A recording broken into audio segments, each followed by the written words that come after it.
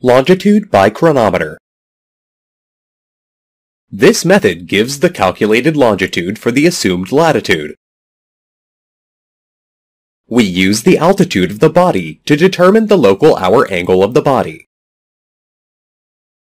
We add or subtract this from the tabulated Greenwich hour angle of the body for the same instant to get the longitude of the body for the assumed latitude.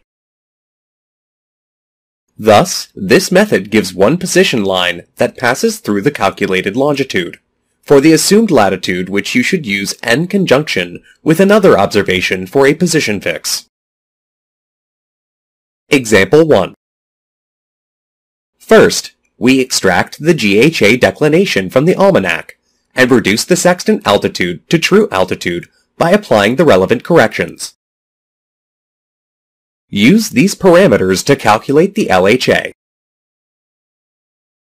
Longitude by chronometer method also depends upon solving the PZX triangle, except that here we calculate the LHA using the cosine formula.